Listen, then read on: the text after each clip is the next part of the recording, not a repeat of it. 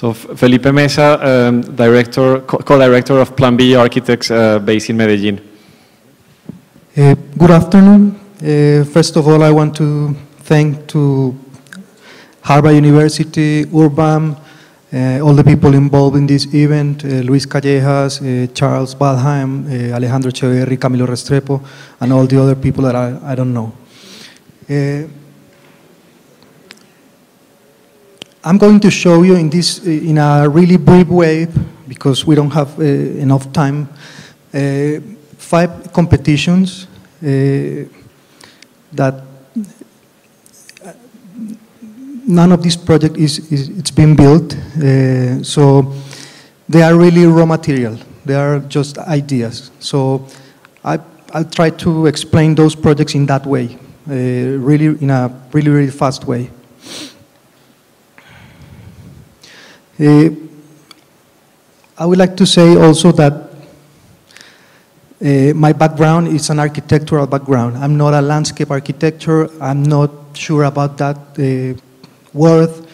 I understand myself as a typical architect. It is true that some of our projects have some geological or maybe botanical or ecological aspects that could be related with this event. So let's see what happens. So this is a competition that I made in association with Giancarlo Massanti.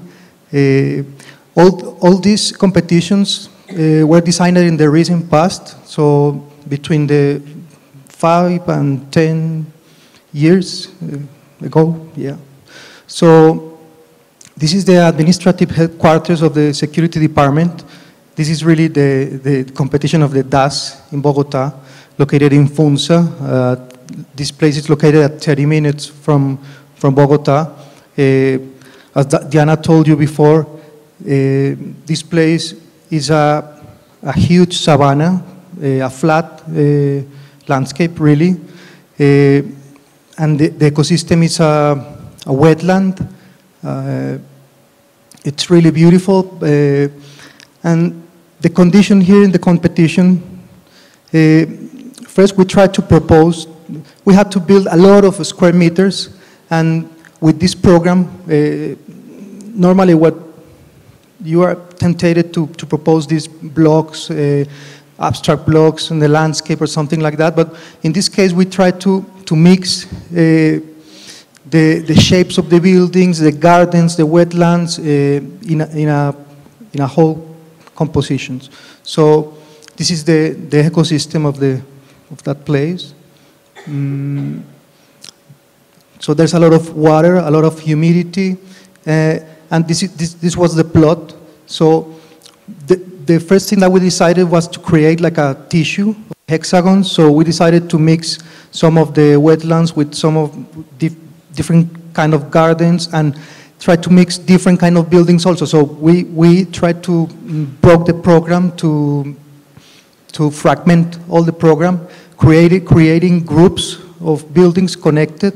So that was our strategy, try to mix the shapes, the tectonic forces with the botanical forces or with the ecological forces. So it's really simple. So, and then we propose also a way, something similar that you have to do with this project. When there's a lot of money involved and a lot of time involved here, you need to plan the buildings on time. So we decided to create like this is the group of the first year, this is the second year, this is the third year, for example. So this is also a strategy to grow on time and to be close with the budgets. Something similar we did with the Orchideorama with Camilo. So in the competition we designed 15 modules, but finally we built only 10. So the project guarantee, because we designed it like a architectural or bioclimatic or pattern really, with that metallic structure and with the wood enclosure. And you can control what's going to happen then? And if you repeat them, the models, I don't know, maybe you can create like a bigger power, but always will be the same. So maybe if you lose parts, nothing happens. So I think that is a really good strategy here in the tropics. So this is I'm just showing you different models and drawings on all. These are the different typologies of buildings and gardens and wetlands. The different stages. So the red ones are the buildings that we're going to build to be built in the first year. The second year, the white ones, and then the green ones. So the buildings are like a stars or fingers surrounding a patio, a hexagonal patio, connected with these triangular gardens. And this is a horizontal architecture, really, really horizontal, connected in that way, a really low architecture. Okay, the second one is literal. This is a butterfly house or a butterfly garden and a research center. It's a small competition. We designed it, I don't know, like 7 years ago in 1 week only. So I was trying to remember how was this process. So we propose again like a little architectural system. So this is like polygonal modules, so you can connect them. So we have the orange one, it's like a hole, and then you can connect with that one modules with some places to expose butterflies, to walk with them in only one space, a controlled space. We have also some modules with the insectariums, where the pupas or the insects can have their first stages, and then we have like some other modules with 2 little buildings here where scientists were going to do some research. So this is the typical plan, but this can change also if you connect more modules. So this is the system. You have the research buildings, the insectariums, you have the exposition modules, then we propose like I don't know, like a metal structures with some textile, natural fibers textiles to create this kind of enclosures. So this is the access module, which is really like a garden and a place to start your walk. Then you have the exposition module, when you can be in contact with the butterflies. Then you have the experimentation and the insectariums, and then you have the research modules. And this competition didn't really have a place, so it's like an abstract situation, thinking about a place located in the tropics, but you don't know exactly where.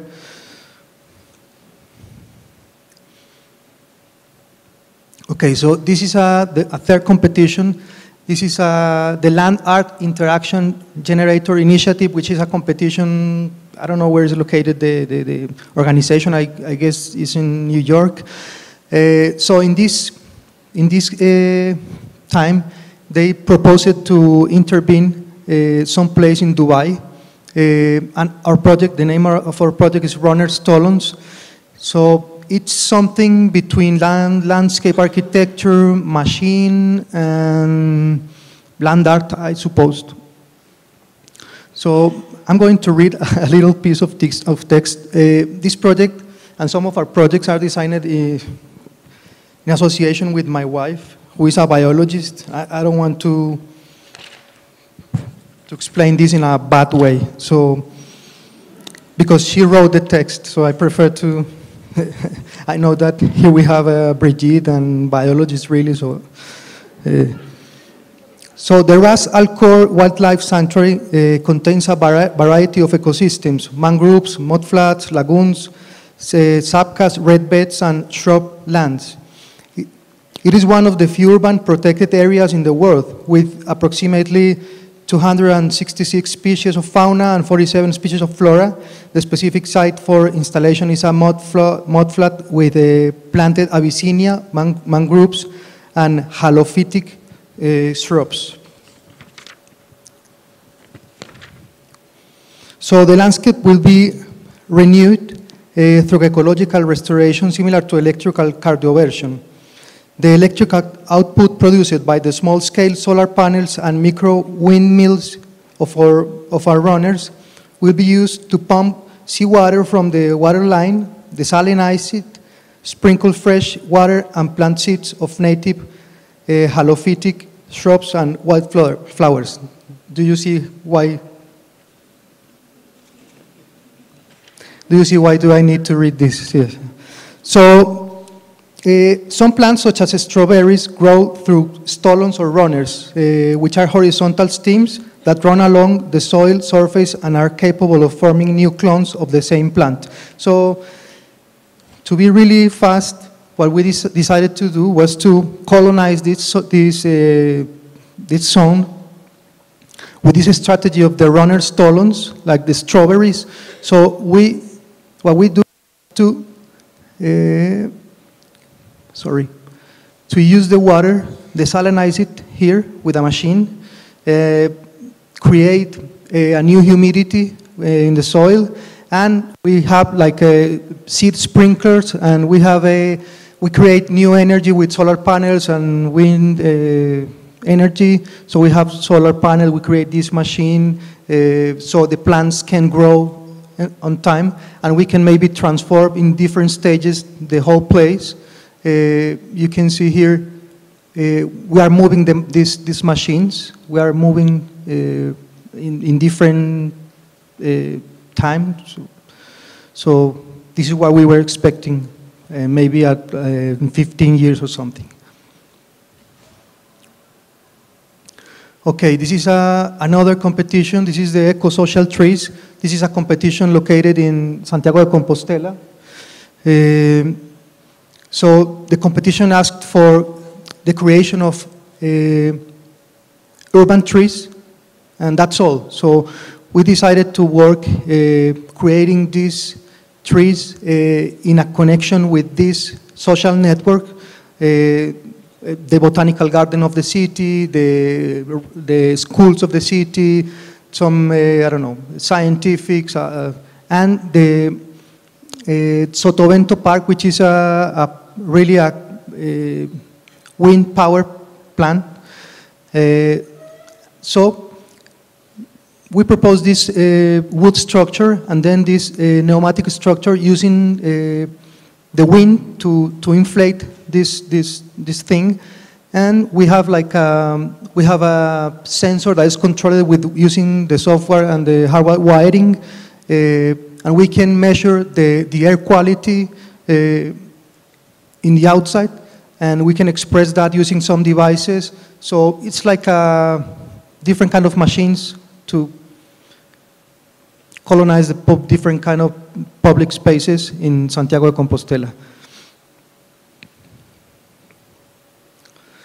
This is another one. This is the typical competition when you have to, everybody wants a park, but when you see the text of the competition, what they are really telling you is that you have to build a huge building and a really small public space. So what we decided was to do both. It's to localize the building in the base of this, creating this public surface with native plants and plants with shallow roots, and native plants, of course, palms and heliconias, etc. And we try to create this mountain building or something located in the flat zone of the valley of Aburrá and looking the landscape of the north of the valley. So this was the image that we wanted to have. Okay, so, and finally, this is a project designed with Camilo Restrepo. This is another competition, and when where they were asking a lot of a park, Liberty Park, that was the name. But this was really about build a huge or a big towers. So we tried to think about the park and the idea of mixing in a tissue some aspects of a park and aspects of a plaza. So we decided to create some cells, with this geometry, and divided the landscape of Antioquia in different kind of cells, in natural cells and social cells, and we tried to design it thinking about the places, the little towns, the rural zones that we love in Antioquia. So we tried to use this cell with the information of one of the places that we wanted, some little towns or some natural situations, topographical or hydro situations, whatever, to create this tissue that is really like a strategy to build not a park, not a plaza, but a mix of a public space that can grow up, can grow in time, or can, I don't know, colonize different kind of spaces. These are some of the cells. Okay, and this could be the tissue in action. Okay, thank you.